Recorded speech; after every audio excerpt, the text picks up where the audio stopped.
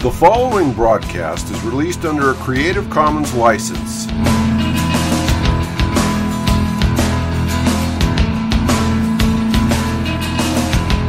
I believe in Jesus Christ, the only Son of God.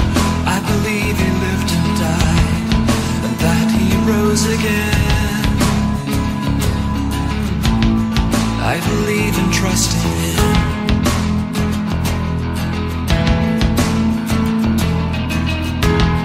He ascended into heaven. Christ, our living head, will one day come again to judge the living and the dead. I believe and trust in Him.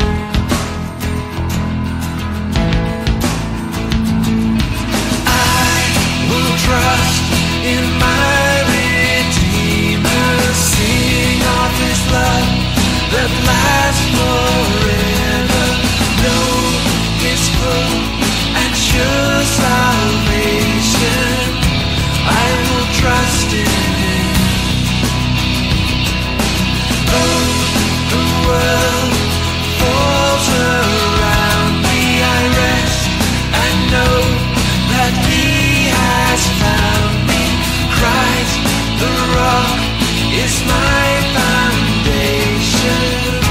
I will trust in Him. I will trust in Him.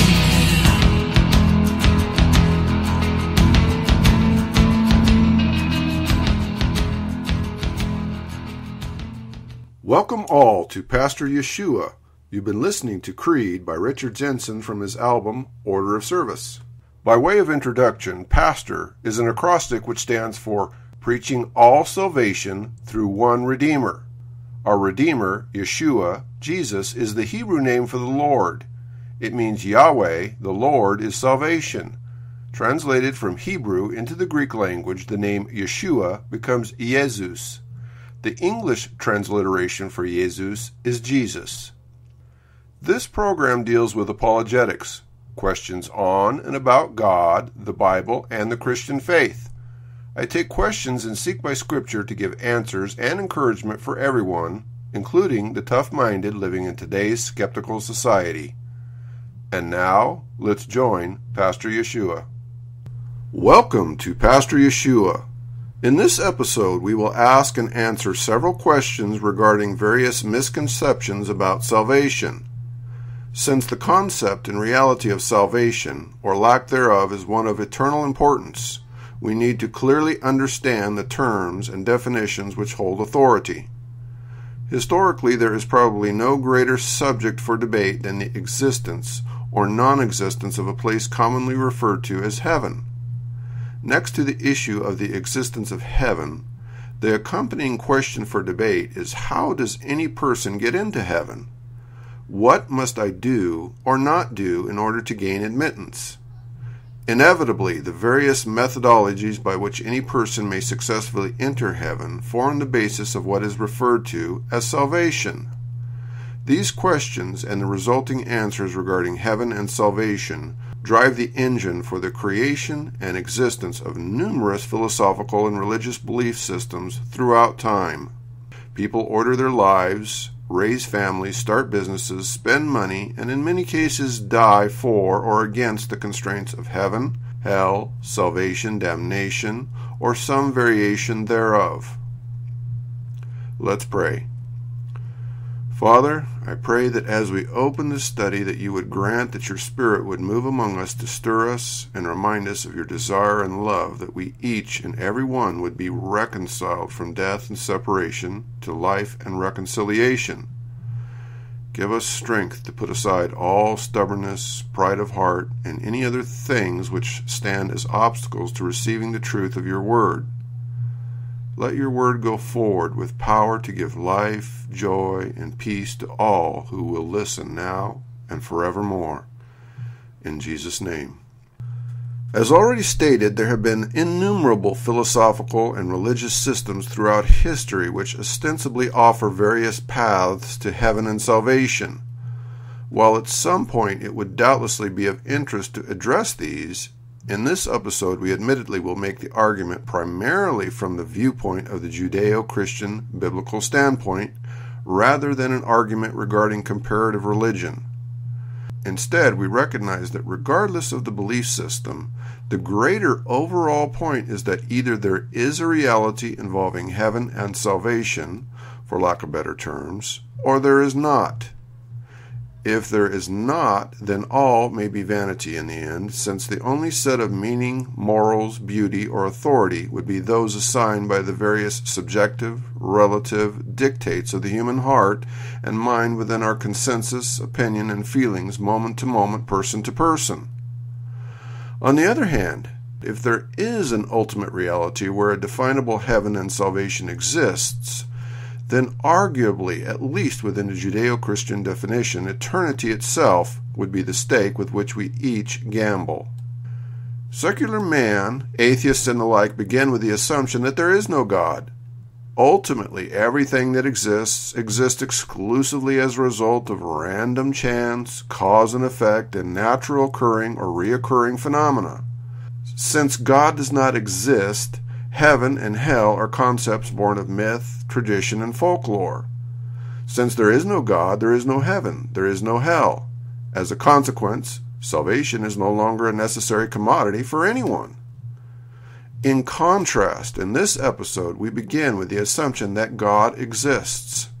Second, we assume that the Bible, as presently constituted with its 66 books, is both authoritative and accurate as to who God is, as well as our relationship to Him. Third, we assume that heaven does exist and that salvation is necessary to escape sin, death, and separation from God and heaven. Since there is an obvious divergence of these two realities, it behooves us then to carefully study and understand the proposition in question.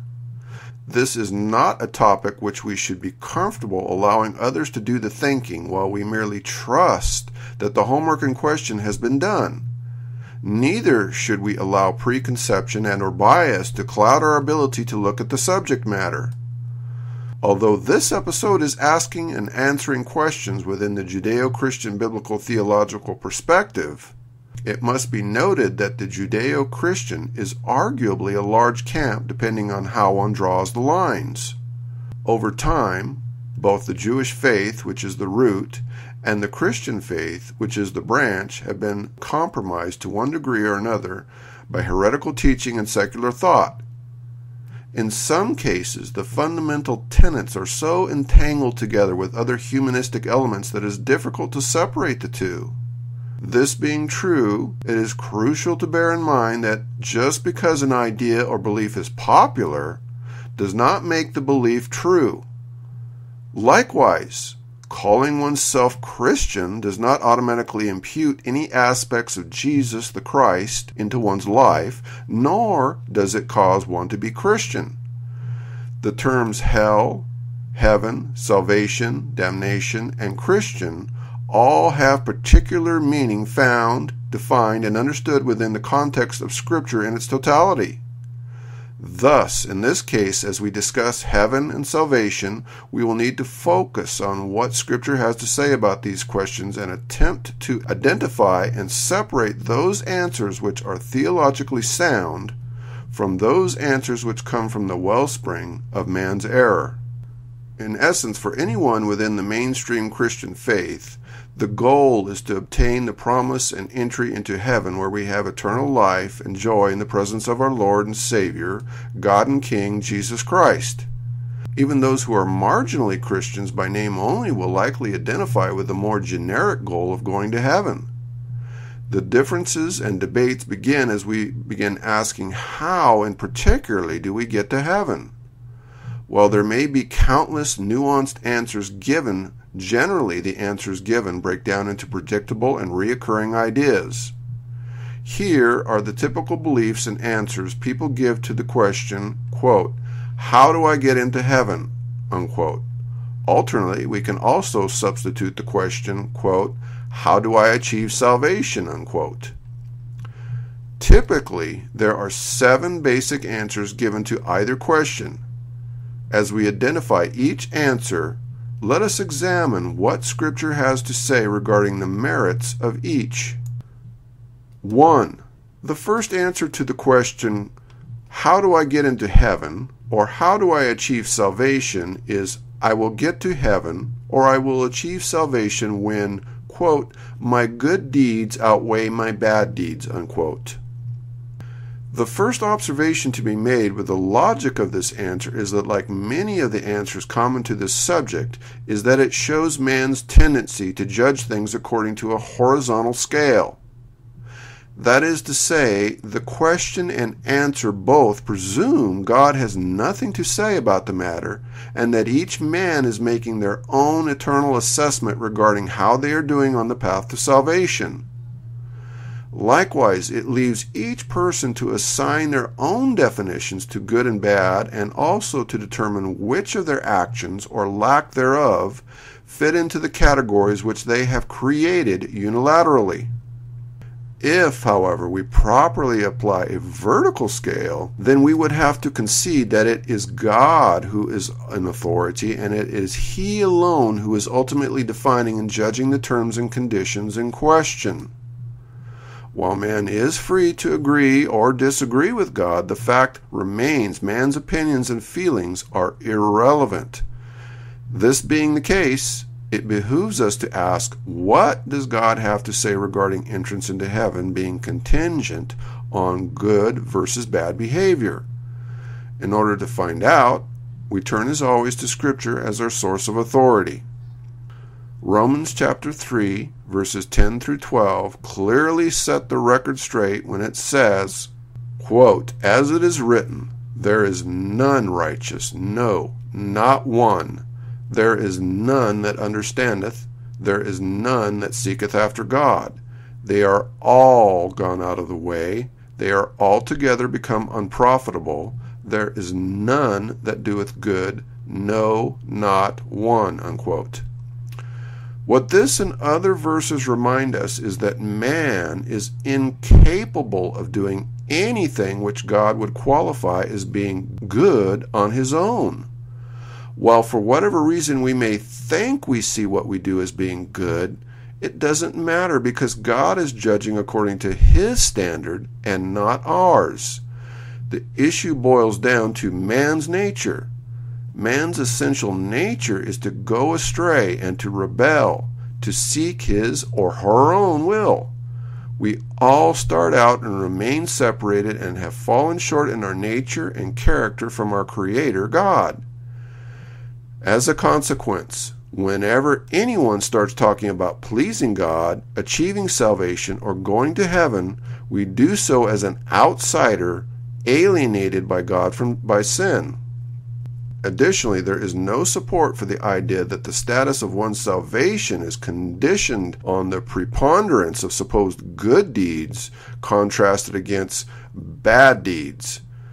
James chapter 2, verse 10 states unconditionally, quote, for whosoever shall keep the whole law and yet offend in one point, he is guilty of all, unquote. This means that even if any person were able to conduct their lives in such a way as to keep 99.99% of every law and ordinance every day of their lives and only have one single slip-up amounting to 0.01% of their existence, they would still be guilty 100% of measuring up to God's standard. While it may give us comfort to look at our own lives and self-assign arbitrary percentage scales of ostensible goodness, God looks upon the matter from His standpoint of His eternal perfection, and in comparison to all men sees separation and an unrighteousness because of our fallen state. It is also irrelevant for any person to take their perception of their individual condition and draw comparison to another person or group of persons.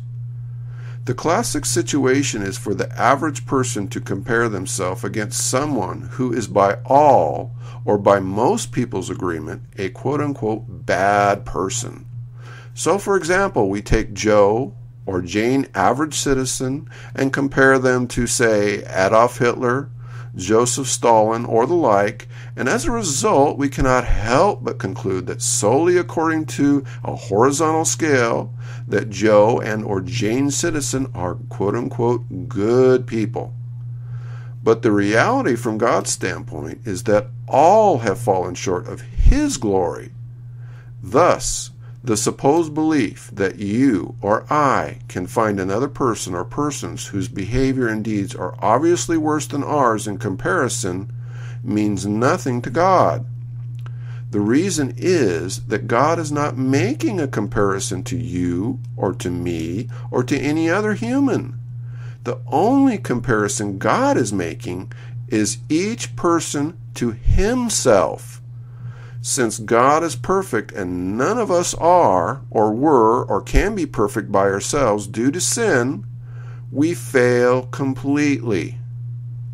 In summary, when someone asks the question, quote, how do I get to heaven, unquote, or, quote, how do I achieve salvation, unquote, and they answer the question by saying something similar to, I will get to heaven or I will achieve salvation when my good deeds outweigh my bad deeds, we conclude that the truth is, with man, there are no good deeds, only sin, and the penalty for sin is death. 2. The second answer to the question, how do I get into heaven, or how do I achieve salvation, is, I will get to heaven, or I will achieve salvation when, quote, I exercise sincerity by basically being a good person, having a good heart, unquote. Once again, the premise of this answer assumes the logic and merits of measuring terms on a horizontal scale.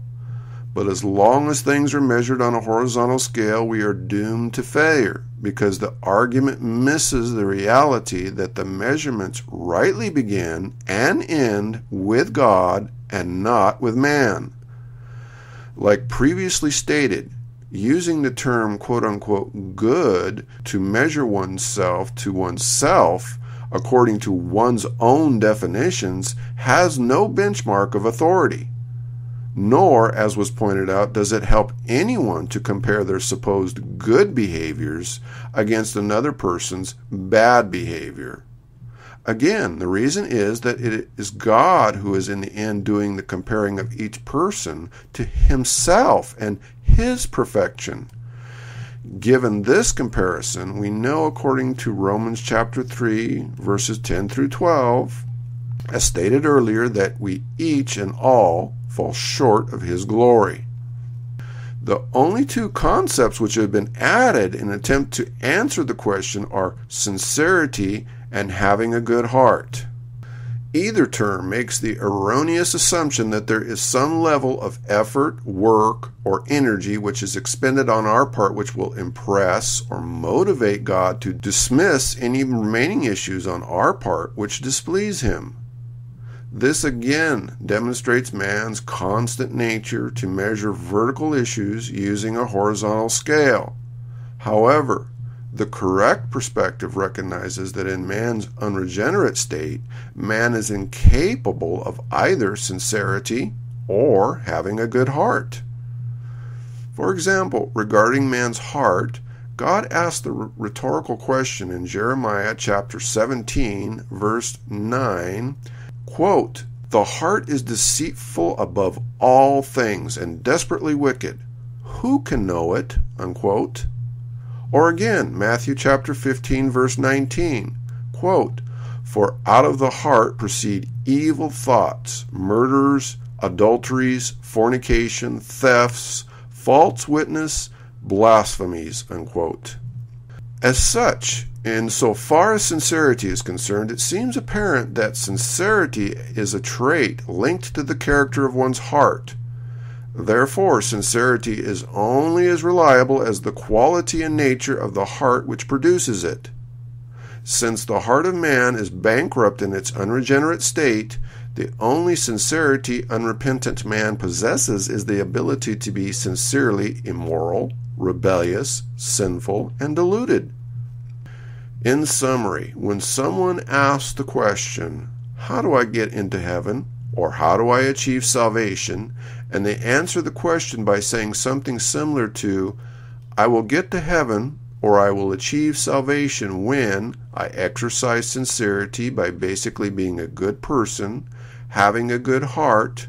We conclude that the truth is, man in his unrepentant state is sincerely separated from God by a desperately wicked, evil, and perverse nature and heart.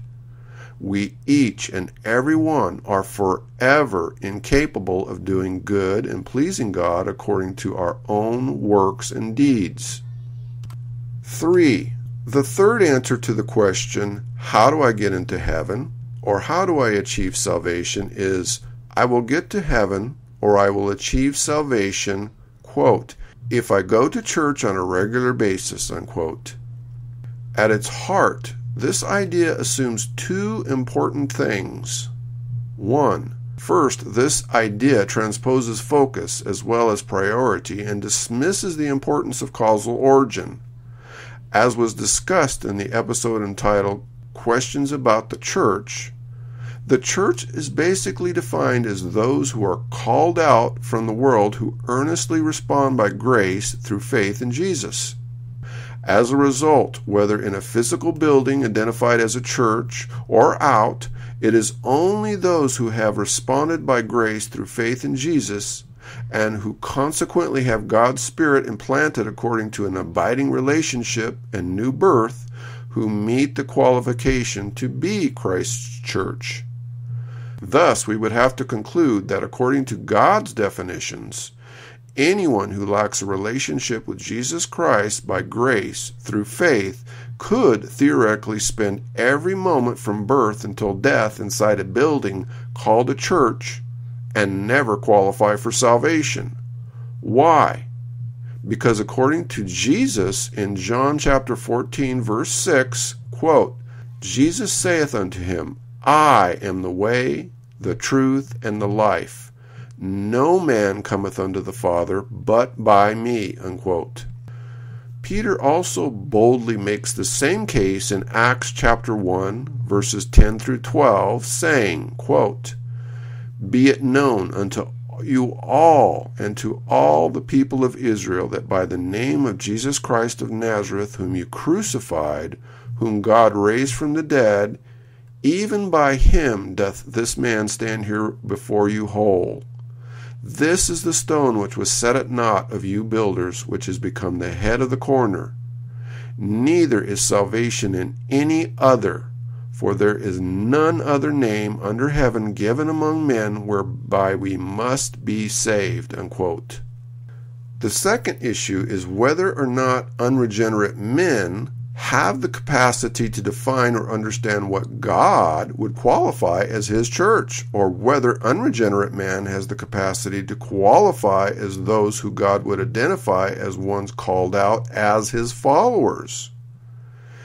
If, in fact, as God points out, we are all by nature in rebellion to our unregenerate state, then it follows that we will be unable to recognize anything of the Spirit while in an unregenerate state, since we lack God's Spirit of discernment. Consequently, while unregenerate man may sense that he is missing something, until any man is moved by God's Spirit, he will never recognize his shepherd, much less the flock who follows, or the place where they pasture. In summary, when someone asks the question, how do I get into heaven? Or how do I achieve salvation? And they answer the question by saying something similar to, I will get to heaven, or I will achieve salvation if I go to church on a regular basis. The reality is that entrance into heaven and or salvation is not contingent on going to church on a regular basis or not. Instead, salvation and or entrance into heaven is predicated on correctly knowing who Jesus is and whether or not we have an abiding relationship with him by grace through faith. 4. The fourth answer to the question, how do I get into heaven, or how do I achieve salvation, is I will get to heaven, or I will achieve salvation, quote, if I believe in God, unquote. Once again, although the answer may seem straightforward, it is in fact filled with numerous assumptions. 1. The first issue which is critical to address is the proposition in the question of who, what, or how we define God. If we throw the mere word quote-unquote God, regardless of using a little g or a big G, and attach the word belief to it, is this sufficient to qualify us for salvation?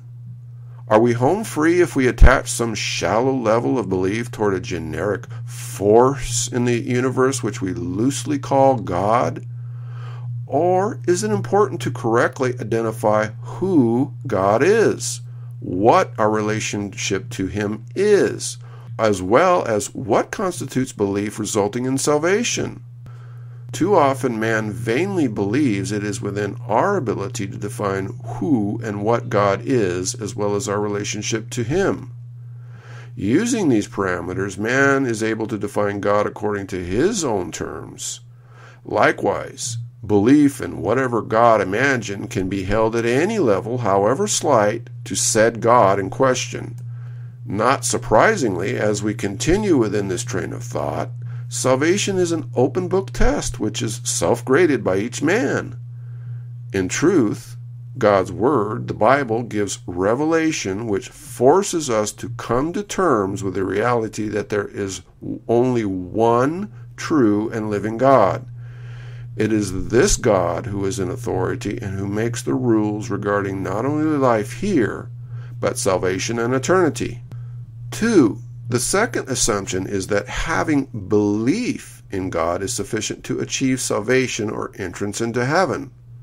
However, according to James chapter 2, verse 19, quote, "Thou believest there is one God, thou doest well. The devils also believe and tremble," unquote. Here, this verse points out that from a scriptural standpoint, even demons, i.e. devils, hold belief in God. It should be remembered that the belief held by demons discussed here would not simply be empty, idle, or superficial belief based on assumptions. Rather, we know that they have first-hand knowledge that God exists. They are fully aware of His power and authority to the degree that they tremble.